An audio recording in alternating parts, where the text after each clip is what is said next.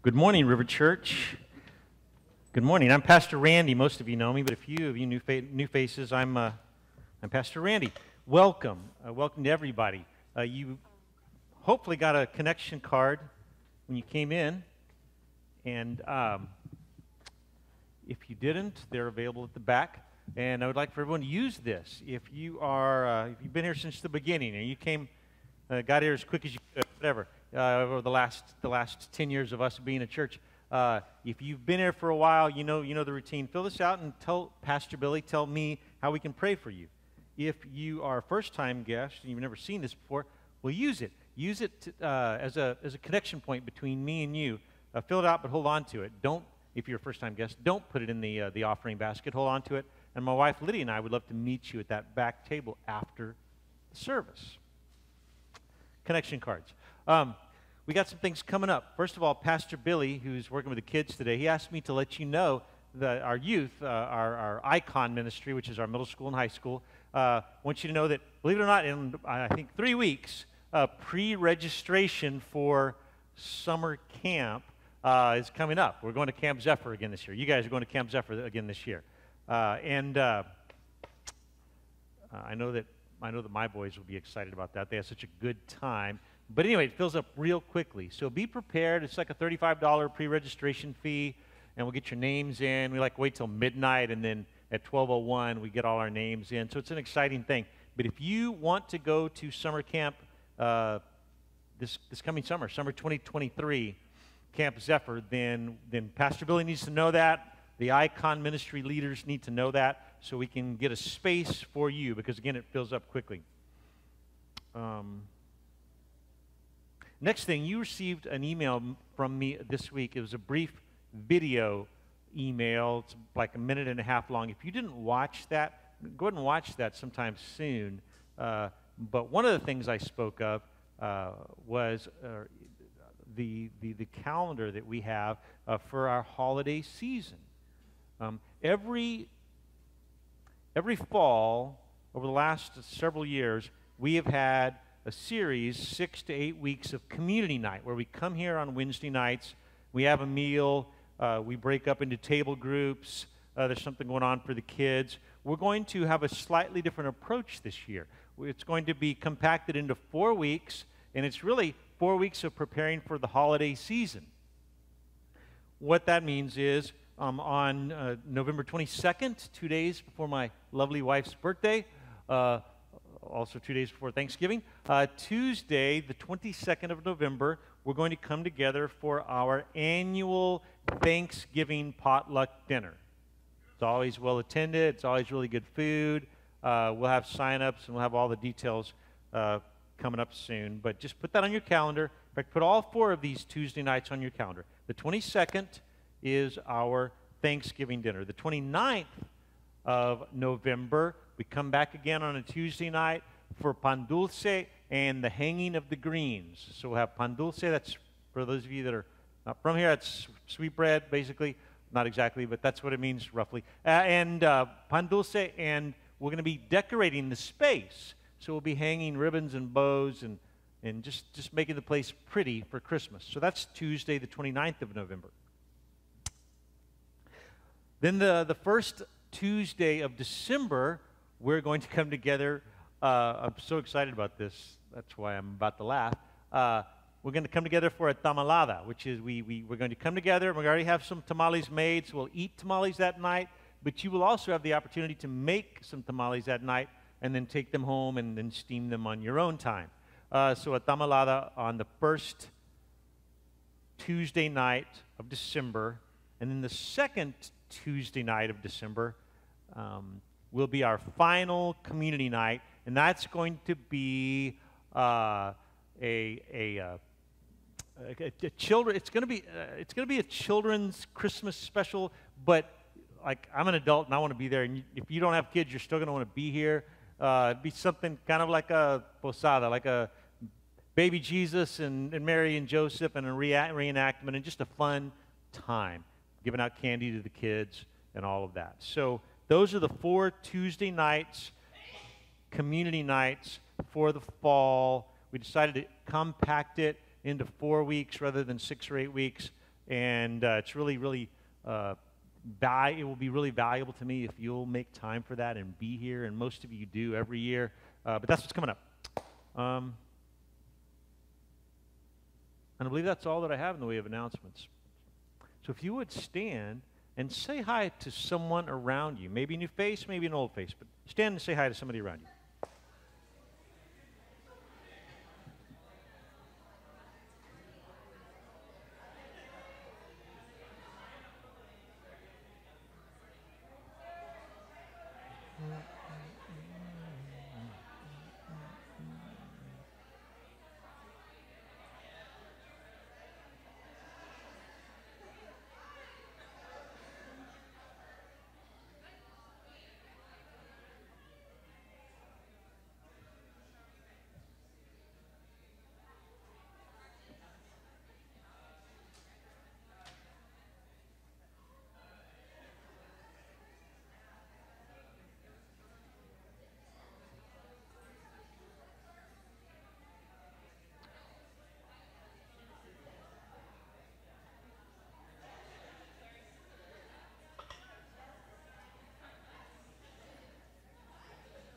Would you please now join me in prayer?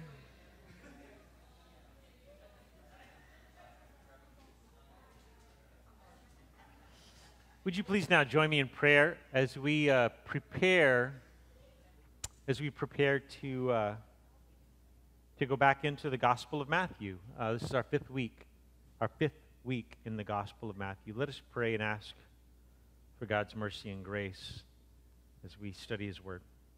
Bow with me, please.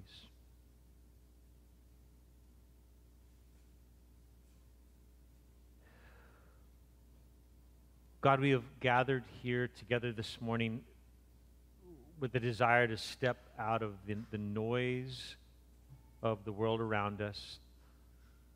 Not altogether bad noise, but noise nonetheless. We've gathered together this morning to step out of the noise of the world around us,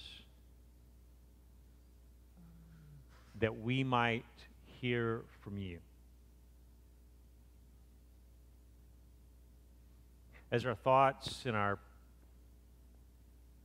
values, our affections have been shaped by life over the last 6 or 7 days, and in some ways shaped poorly, we now want to hear from you, that you might recalibrate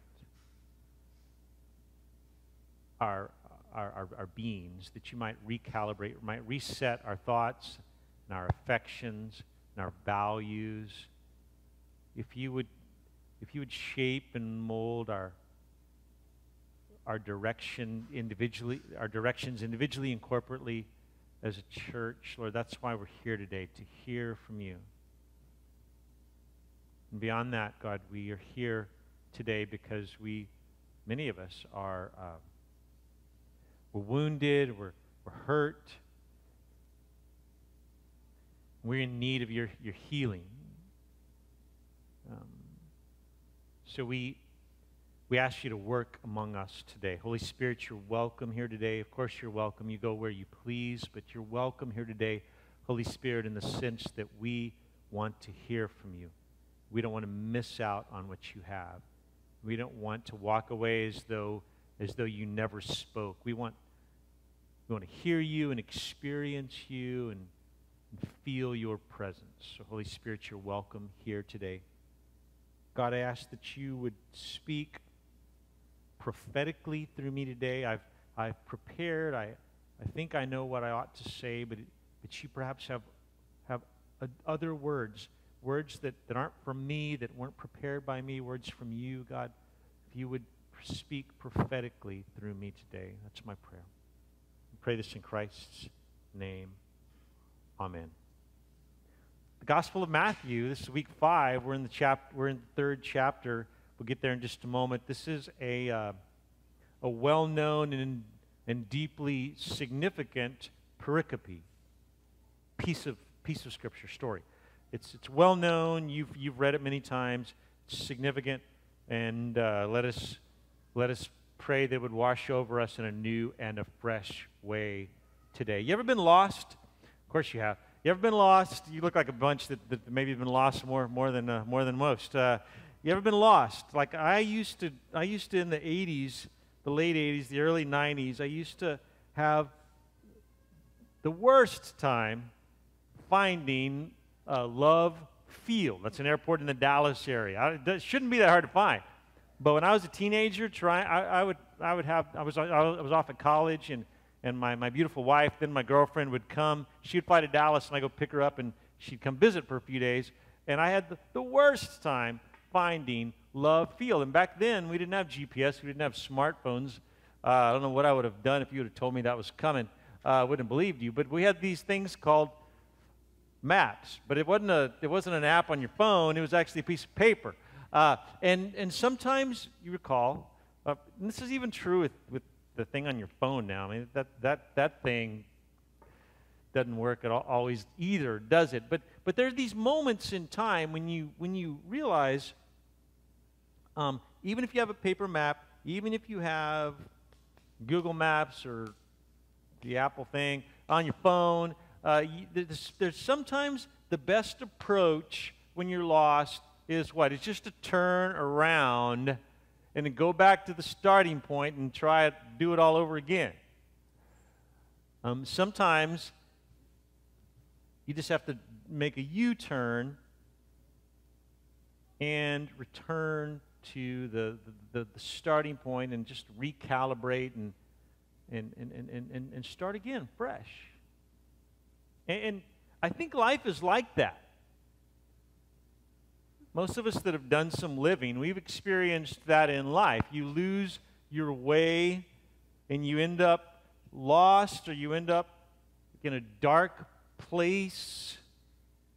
And the only solution is a U-turn and to begin again on a new path, a fresh start. I mean, there's nothing like a redo, a fresh start when you're lost.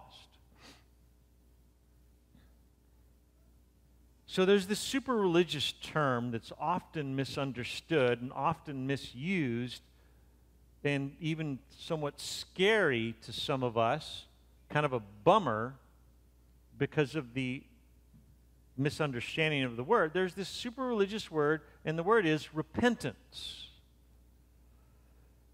Repentance.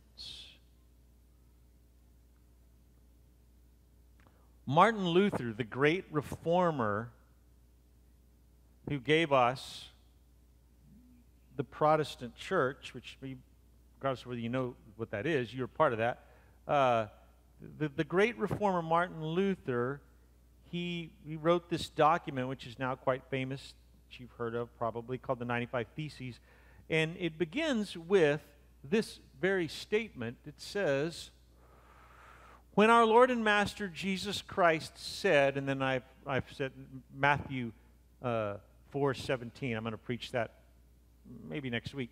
When Jesus said, repent, and he said, we'll see it later on today, he said, repent, for the kingdom of heaven is at hand.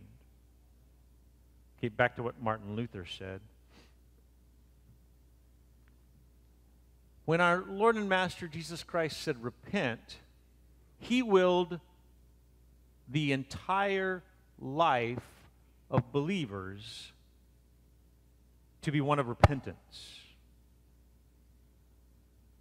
So what Martin Luther, hundreds of years ago, 400 plus years ago, what Martin Luther was saying back then, and his written words are recorded to this day, what he was saying then is that for all of us who are believers, who have heard Jesus call in our lives and have responded to Jesus, for all of us, the entirety of our lives should be a position or a posture of repentance. Now, the challenge for us is a misunderstanding of repentance. We think of repentance and we'll talk more about this later today, but repentance is being a bummer because we think, I've been caught, I've been outed, and now I have to say sorry, and nobody wants that. Nobody wants to live in this position of feeling guilty and caught and therefore obligated to say that one is sorry.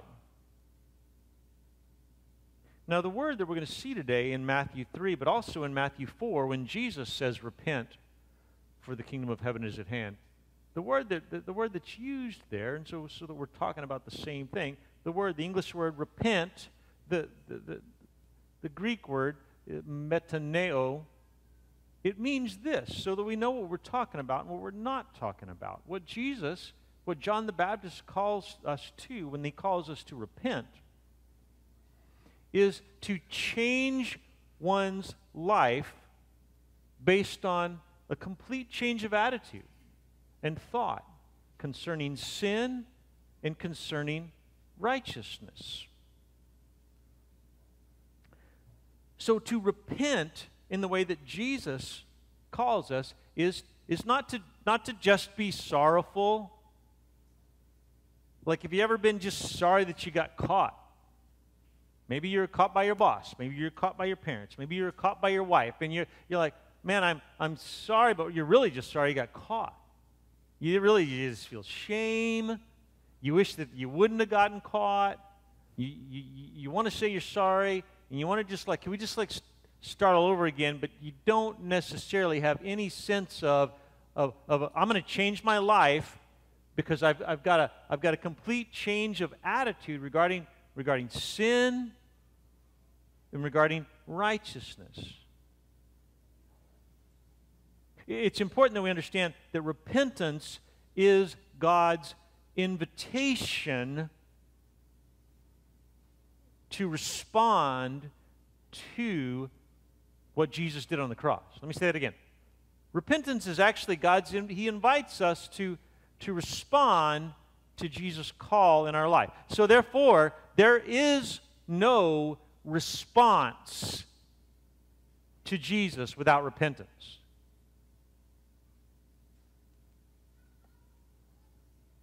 Men would come to Jesus and they would try to deal with Jesus on like a equal to equal sort of term. I think you're a great teacher, but there was no repentance in their life. There is no response to Jesus without repentance. You can't come to Jesus like a good businessman and say, I've done the math and it seems valuable for me to follow you, and therefore I'm going to do that. Without repentance, a change of attitude regarding sin and a change of attitude regarding righteousness, without repentance, there is no response. You're still dead in your sin. You are not a Christ follower. You cannot respond to Jesus devoid of repentance. It's important that we understand what repentance is. And now let's jump into today's passage, Matthew chapter 3. John the Baptist. Remember, he was somehow, we often call him cousin. We don't know that that's exactly correct, but he was somehow related to Jesus. Certainly he and Jesus knew each other growing up to some degree.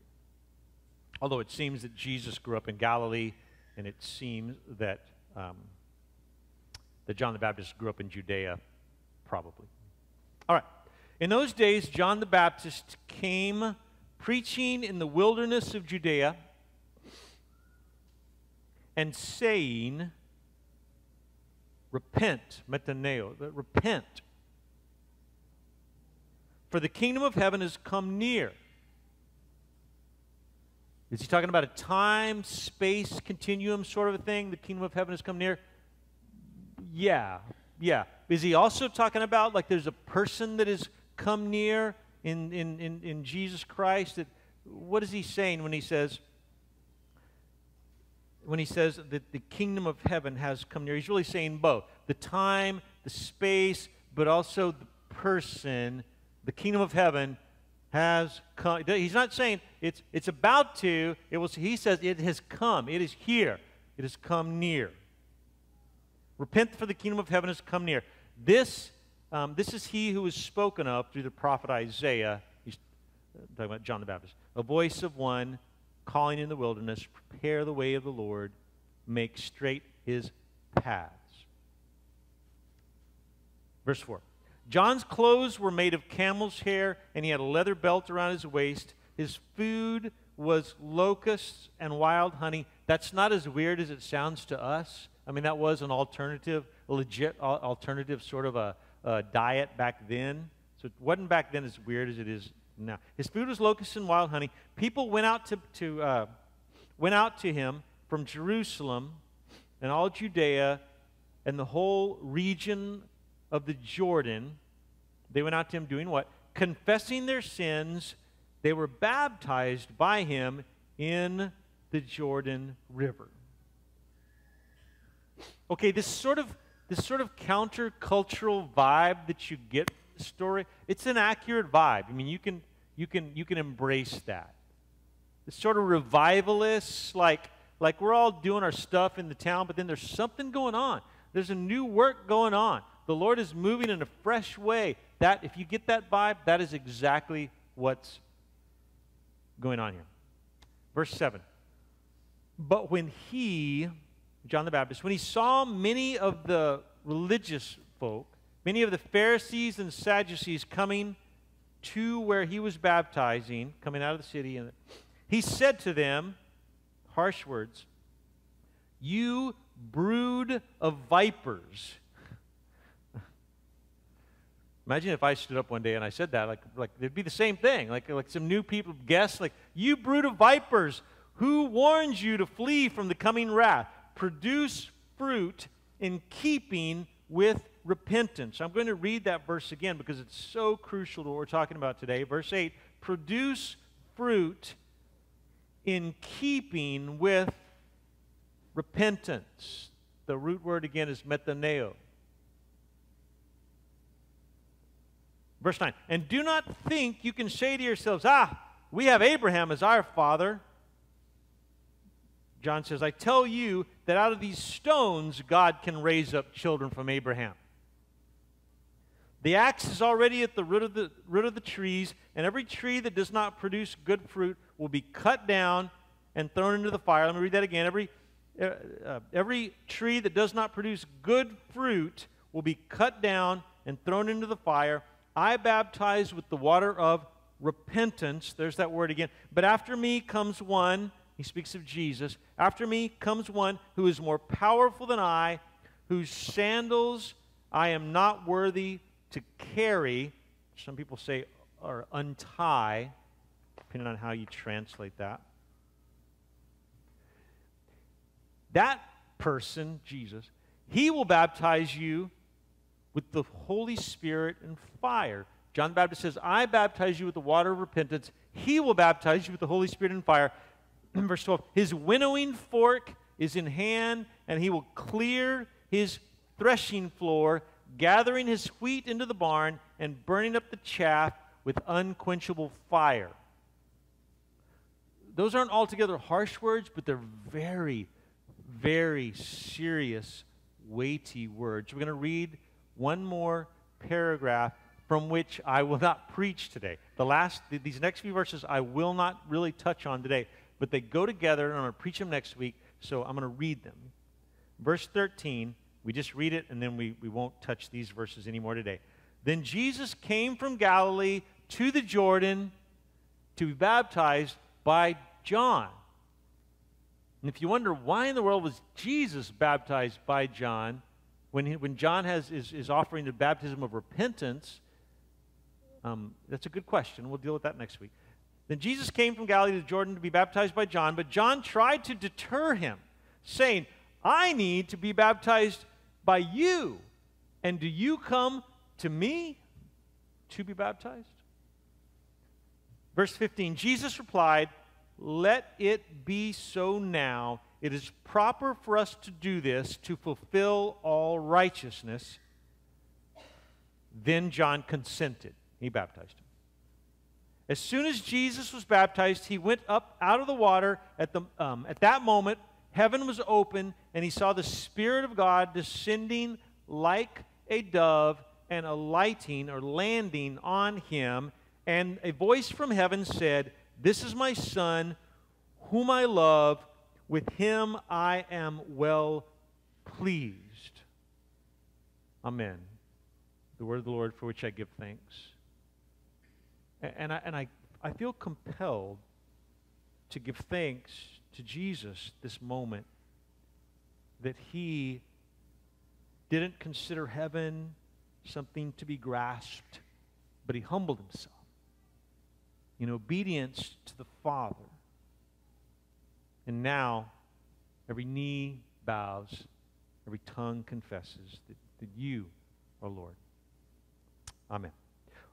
Okay, there's a lot here. We can't cover everything, but I'm going to try and cover some of the high points today. One detail not immediately apparent, but perhaps recognizable by the astute reader. About 30 years just passed by silently from chapter 2 to today's passage, chapter 3. You get that? Matthew, the writer of this gospel, in chapter 2, we ended with Jesus as a child taken to Egypt to wait out the death of King Herod. And then now we're in chapter 3, and Jesus is an adult. We have no written account in the book of Matthew regarding Jesus' childhood. And we have scant details in the other Gospels, but no record of Jesus' childhood. And now, a biographer could not stand to skip the formative years of the subject. So why do the Gospel writers leave out most, in Matthew's case, all of the details of Jesus' childhood? And we just don't know. But what we do know is that Matthew hastens to his point. And what is Matthew's point in writing the Gospel of Matthew?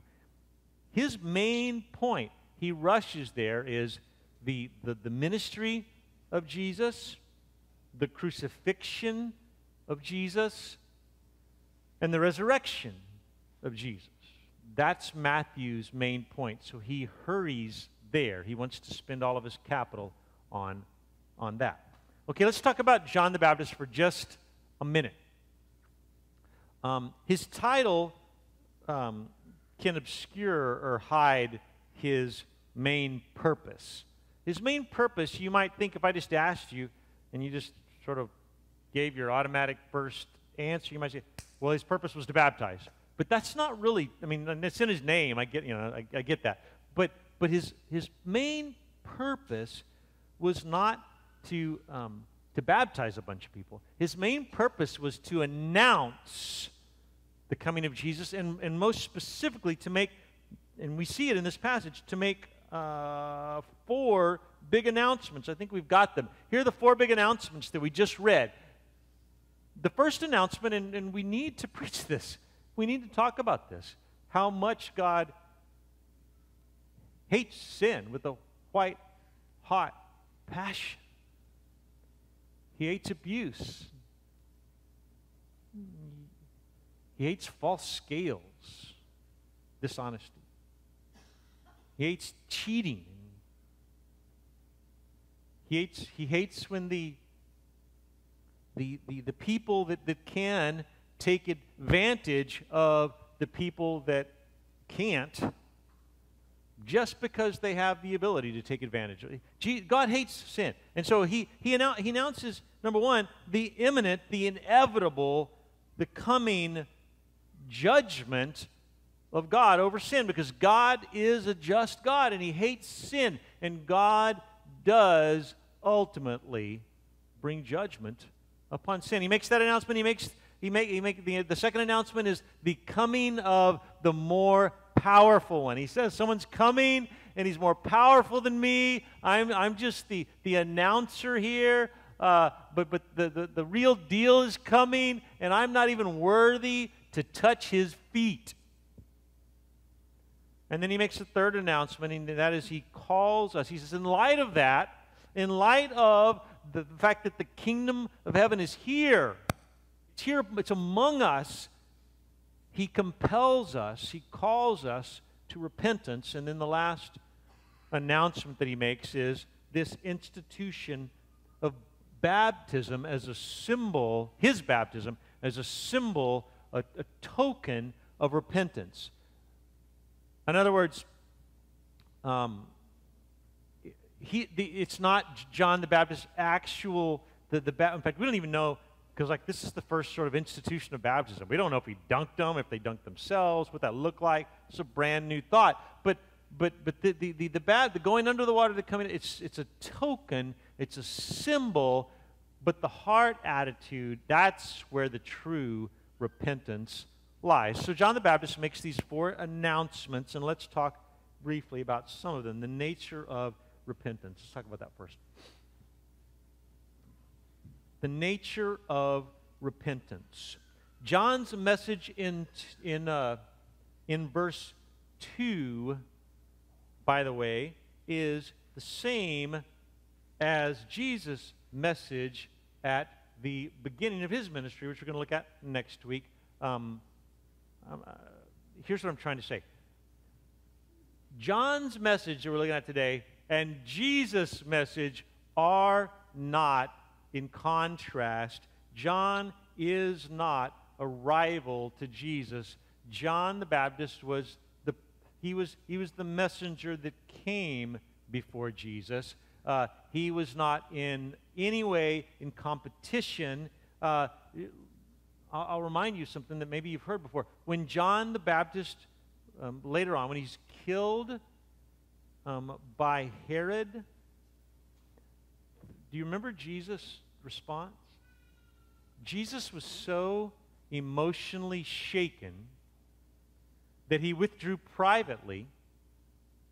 He withdrew privately for a time to grieve. He went off all by himself, and he got in a boat, and he just went out on the water to grieve the death of his good friend, relative, John the Baptist. And it's really astounding to me. I'm going to unpack this for you today. It's really astounding to me how much of what Jesus, or what John the Baptist says in today's passage, is later said by Jesus. They both call humanity to repentance. So here's the first one, the first parallel.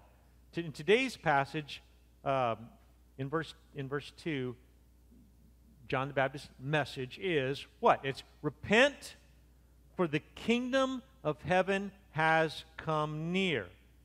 Next week's passage, maybe even 2 weeks from now, Matthew 4, verse 17, from that time on, this is the beginning of Jesus' public ministry, Jesus began to preach exactly the same message, the exact same message. Repent, for the kingdom of heaven has come near.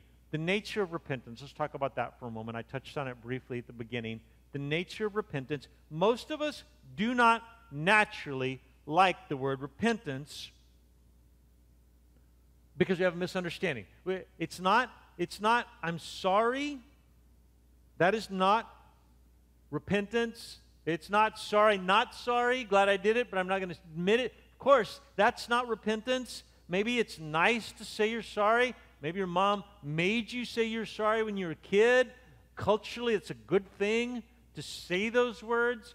But that in and of itself is not. It falls vastly short of repentance.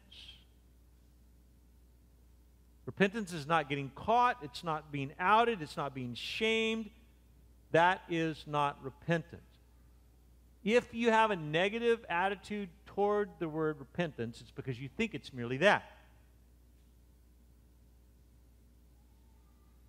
John's frustrated with those Pharisees and the Sadducees, the religious folks. He's frustrated them in particular because they want to hang around, but they don't want to repent.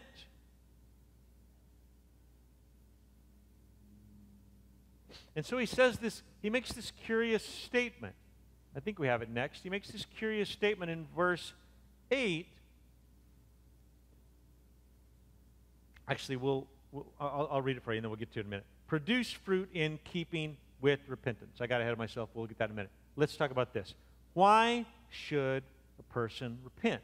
Why does John the Baptist call us to repent? Why does Jesus call us to repent? And the answer is in this statement: because the kingdom of heaven is near. The kingdom of heaven is near. That's the motivation. Now you might say, well, so Pastor Randy, that was the motivation 2,000 years ago. How can that still be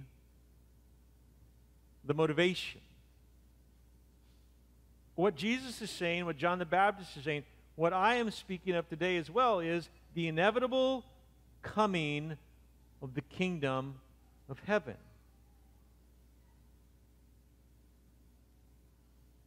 It's close, it's near, it's at hand, it's about to happen, it's fast approaching.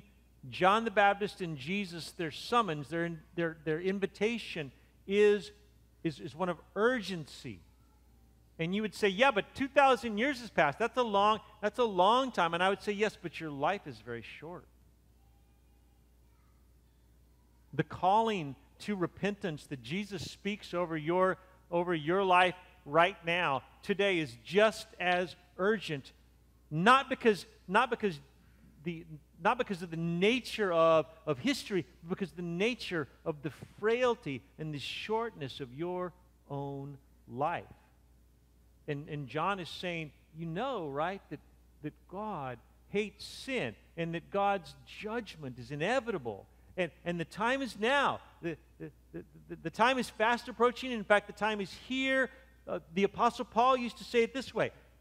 You can look it up later. In 2 Corinthians chapter 6, the Apostle Paul used to say, today is the day of salvation. Don't put it off.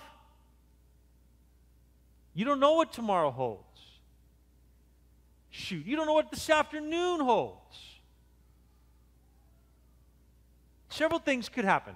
And I hope neither of these things happen, but I'll just put it on me. I could walk out of this door an unrepentant man, and I could die tonight. Sure. I mean, statistically, the odds are not high that it'll happen in the next 24 hours, but it could happen. But you know what else? Even more tragic. You know what else could happen? And this could happen to several of you in this room today. You could walk out of this room today, because the time is short. You could walk out of this room today, and you could say, you know what? I don't give a crap. And the tender voice of the Lord might never visit your heart again, and that might be it for you. And John the Baptist is saying that the call is urgent. The time is now. The kingdom of heaven is fast approaching. You may not have another chance. Today is the day of salvation. Repent, for the kingdom of God, or the kingdom of heaven, has come near. This may be your last chance. We don't know.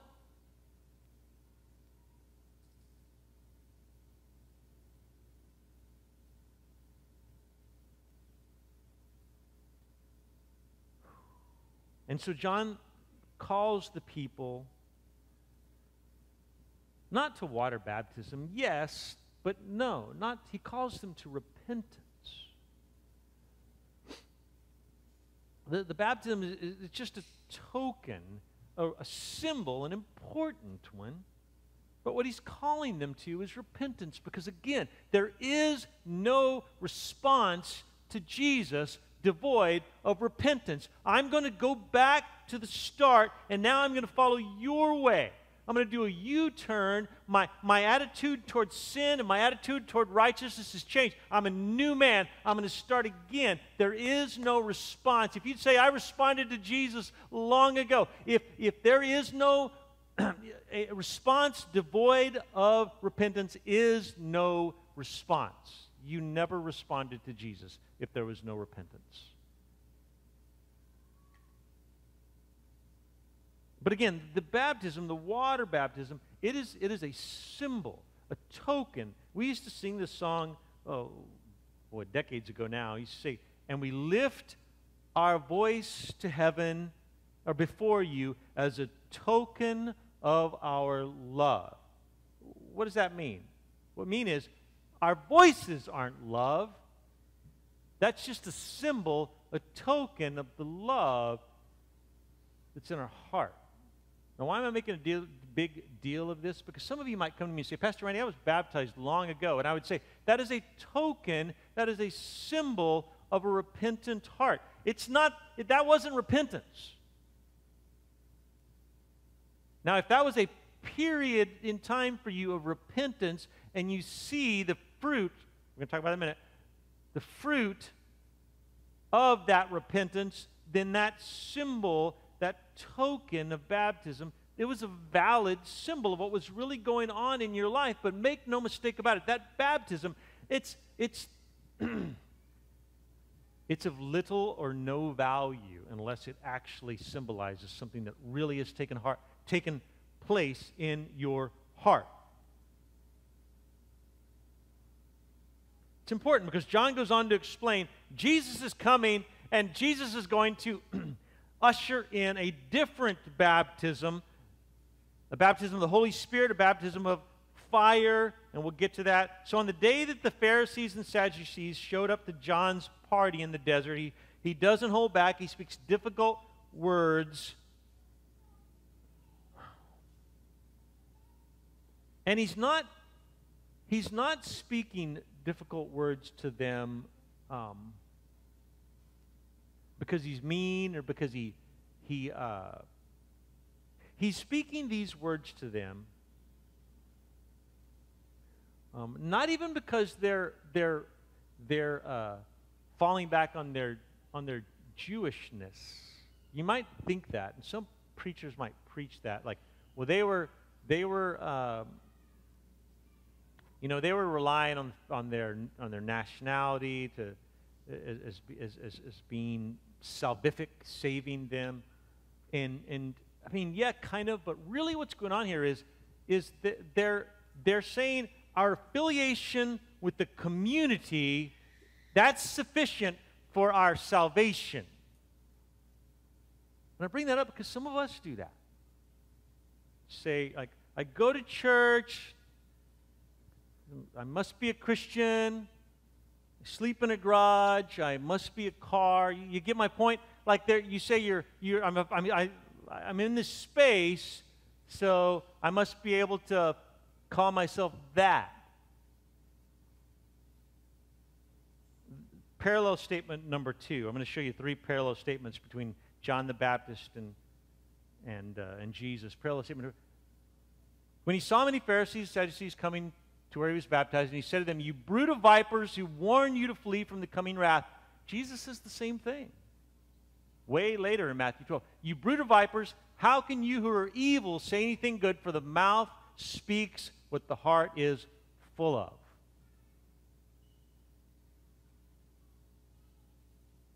Again, Jesus' message didn't originate in John. The Holy Spirit is prophetically speaking through them. But you see the parallels.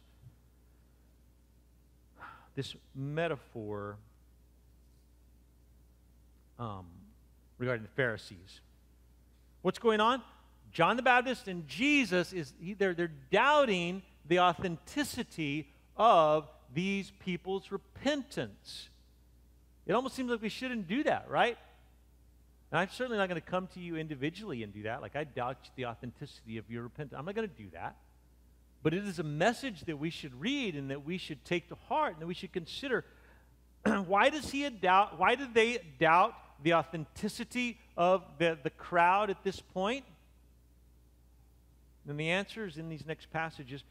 Because Jesus sees no sign of repentance, no fruit of repentance in their lives. John the Baptist, same thing. He doesn't see any fruit of repentance.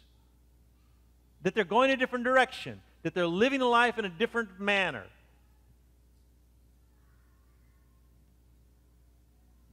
So he calls them to genuine repentance. This is the third parallel statement that we're looking at today. It's the last one we're looking at today. In today's passage, he says, "You brood of vipers, why would you think that you're going to escape the the impending wrath of God regarding your sin. And then he says, produce fruit that shows your repentance. What he's saying is, it doesn't appear like you're still robbing the poor. You're still taking advantage of people just because you can. You're still, back in that day, you're still not taking care of your elderly parents. You're still robbing and cheating and lying and sleeping with people that you're not married to. He says, we see no fruit of your repentance. Why would you think that you're going to escape the impending wrath of God? It's not that this is, I mean, it doesn't sound like it, but this is probably the most loving thing he can say to them. It's a warning. It's like the truck is bearing down on you. It's about to hit you and bowl you over. Get out of the way. Get out of the way of the impending wrath of God. And how do we get out of the way? Repentance. A fresh start.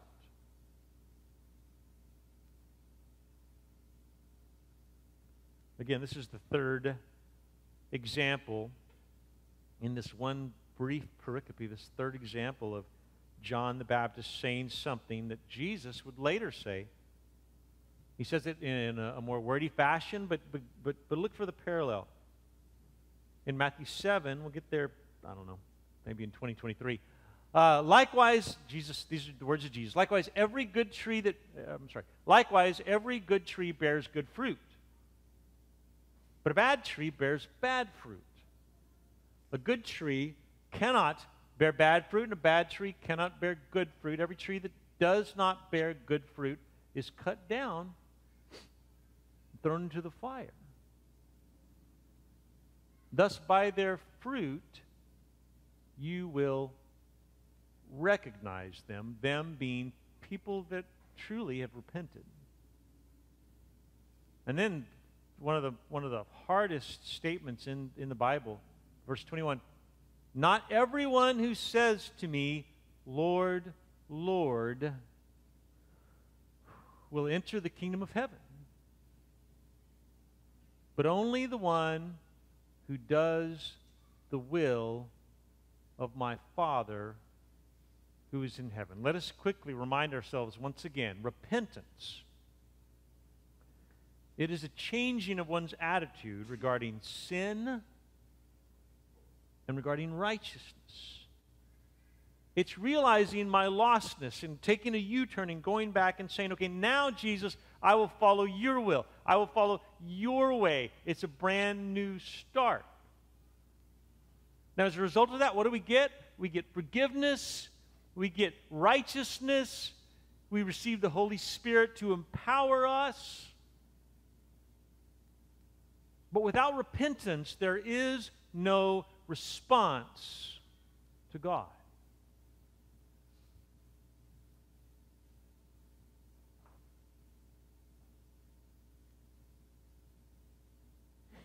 What does it mean to produce good fruit?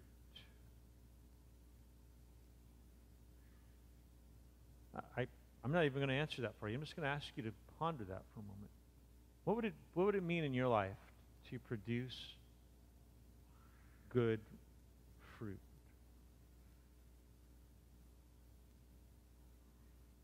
Another question I'm just going to allow to linger here. I'm not going to really try and answer because you guys are really smart people.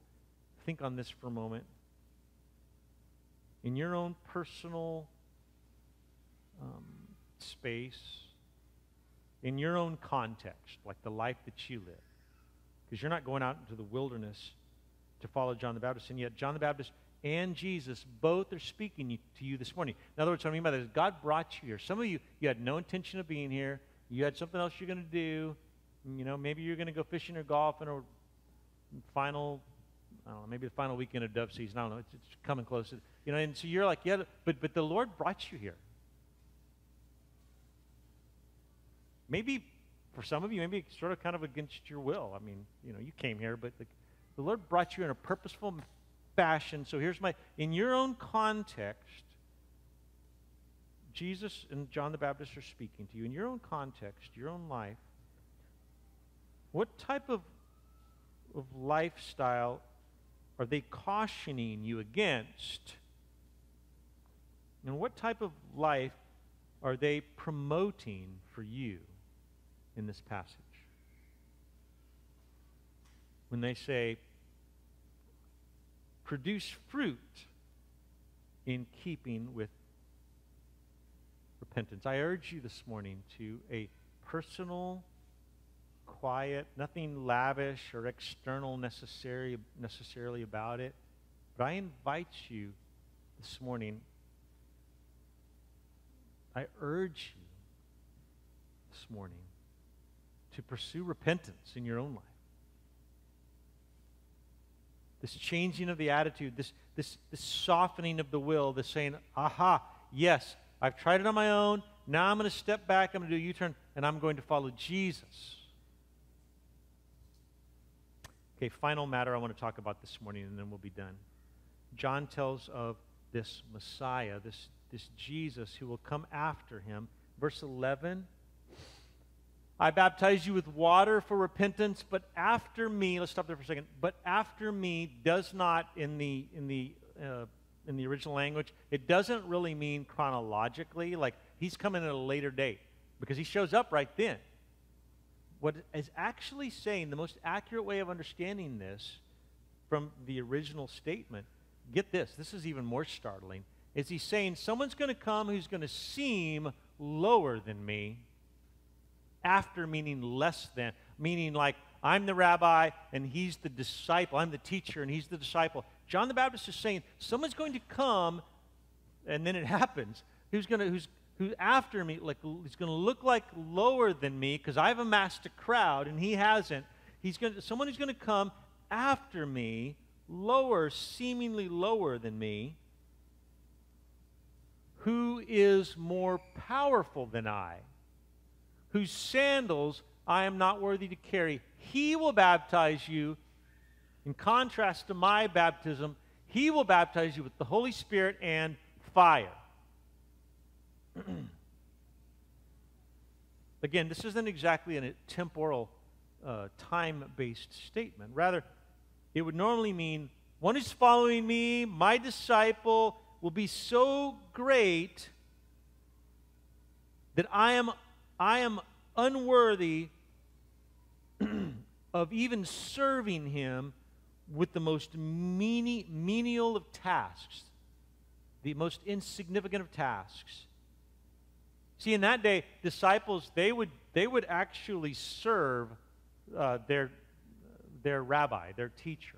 That was part of the deal. You'd follow him around, and you would do some of the stuff like, I'd rather not do this. Like, can't you do that on your own? Like, can't you put your robe on yourself? But no, you wouldn't do that. You would help, you would serve, you would follow, and part of the esteeming aspect of this is you would serve them. But in that day, this is why John the Baptist says this specifically. In that day, even back then, dealing with the rabbi's feet, that was considered too insulting, even for the first year freshman disciple. Like, even that. Like, you didn't have to deal with the rabbi's feet, thankfully. When I went to seminary, I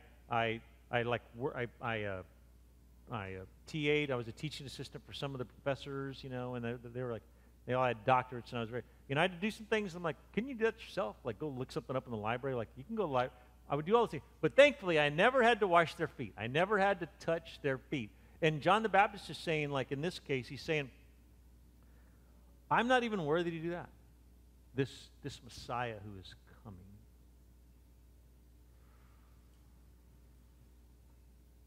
And so, what is he speaking of? This is maybe my favorite point, because I don't really like talking about the impending wrath of God. I just have to, right? But here's where I really get jazzed. John the Baptist says that Jesus in his coming has brought for us this purifying outpouring of the Spirit of God in the church age today. Like that's what we have access to today. Upon repentance, what Jesus does is there's this outpouring of the Holy Spirit. John says, look, I'm offering you water baptism, and that's great, and it's the beginning step. It's like you repent, and I'm going to symbolize that with this water baptism, but Jesus is coming, and he's going to blow the roof off this dump. Jesus is going to come, and think of this, like we think really like, really simple, like boop, boop, like baptism, it's all clean and quick and tidy, and the music's playing, and then we all clap. Or maybe based on your tradition, you think the little baby with the robe that's way too long for him or her, and you put a little water on there, and it's like, no, but this is the first institution of baptism, and what we're talking about, like we don't know exactly, but what John is talking about is something way more violent than that. He's talking about like this watershed outpouring of an experience, and he's saying Jesus offers this Spirit-breathed, overwhelming flood of repentance that everyone needs, and as a result, you will be overwhelmed, you will be blown over by the outpouring of the Holy Spirit and the purifying nature of the fire, symbolically, the purifying nature of Jesus' work in your life. You'll be a new man. You'll be a new woman.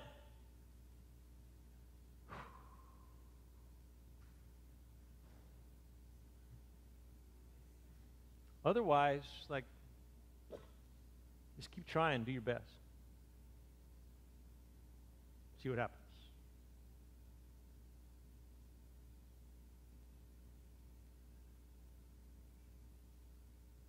And the fire that purifies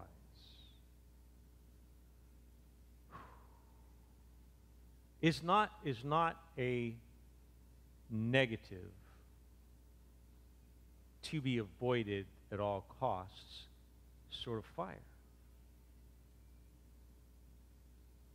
In other words, what I mean is when John says that this baptism of the Holy Spirit and of fire is coming, this fire that he speaks of, it doesn't destroy everything in its pathway sort of fire.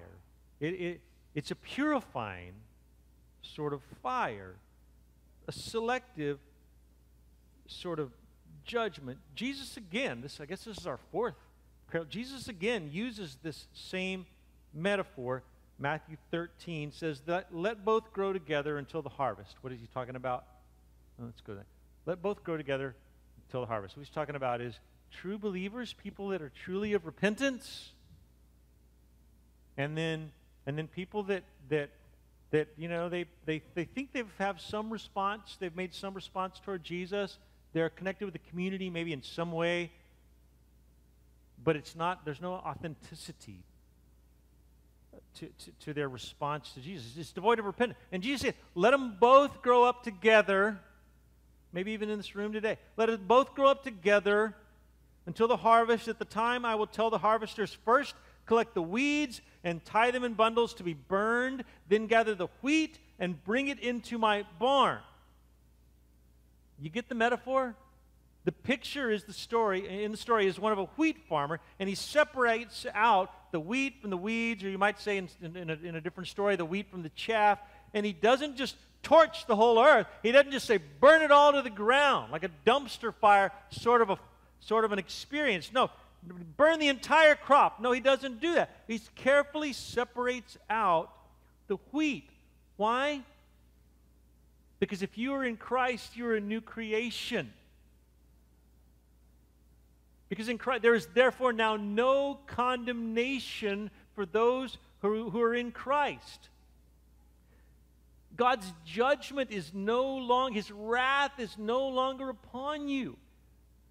For those of us who have repented, we have started again. We are recipients of the righteousness of Christ. We are forgiven. There is no condemnation. He separates us out. He places us in the barn. The fear of judgment is no more for those who are in Christ. There is therefore now no condemnation. So what's today's application? Today is the day of salvation. Today is the day for you to repent. Today is the day for you to seek Jesus' gift of the Holy Spirit and fire. Let us pray.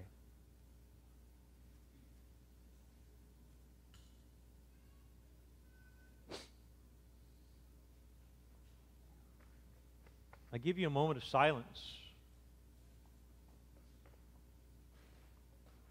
Either the Holy Spirit has spoken into your life now and you know what you need to do, or tragically perhaps that hasn't happened. But if you hear the voice of the Lord in your heart today, then in silence, in your own little space, respond to that. Tell God what you feel. I give you a moment of silence right now.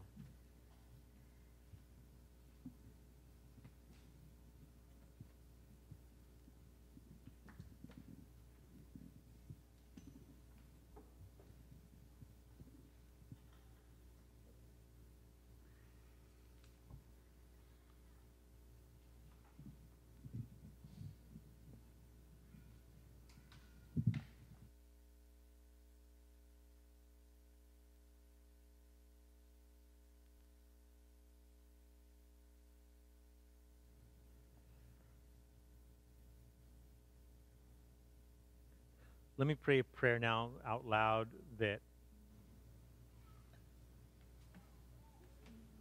should represent all of our hearts. For repentance is a daily act. Repentance is a heart's attitude that we should foster. So let me attempt to represent that in my prayer, and may this be a prayer for all of us. Oh God, we come to you today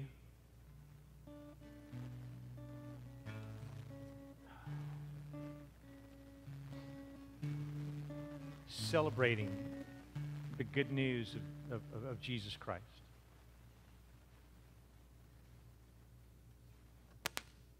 We come to you today with hearts that are troubled by all that we've experienced this week, and hearts that have been distracted this week, hearts that have been pulled away from the message, the good news of Jesus. But today we return to that. Today we come back to that story.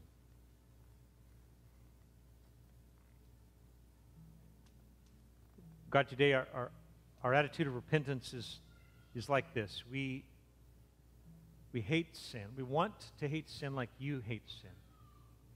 We, in light of all that you have for us, in light of the coming kingdom of heaven, we hate sin. We want it to be, we want our bodies to be rid of sin. We ask that you, in accordance with that famous prayer, that you wouldn't lead us into temptation, but you would deliver us from evil. Oh, that you would deliver us from evil. God, we want you to change our attitude towards sin. And then, God, we want a change of attitude, a change of heart regarding righteousness. Now we want to be a people of righteousness, and we can't do that on our own. That's why we need the Holy Spirit in our lives. We ask that you, Holy Spirit, would move in our lives, and you would clean us up. You would root out the sin, and you would make us a righteous people.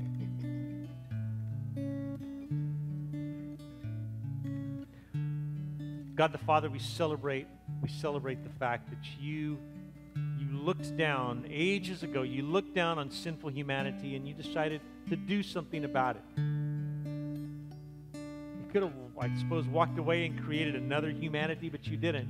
You determined, I will send my Son to pay the penalty for their sins, to reclaim them, to adopt them, to make them new again. You cleared the highest hurdle that's ever been cleared. You decided, I will sacrifice my son for humanity. You did that. We celebrate that. Jesus, we give thanks to you today for you were obedient to the Father, to the point of death, to the point of the cross. You humbled yourself, became obedient, and now, as a result, according to the words of the Father, one day every knee will bow and every tongue will confess that you are Lord.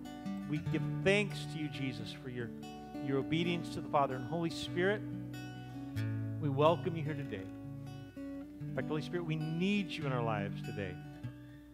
Regarding sin, regarding righteousness, we need the power and the presence of the Holy Spirit today. We invite you. You are welcome here today. We pray this in the name of the Father, and the Son, and the Holy Spirit.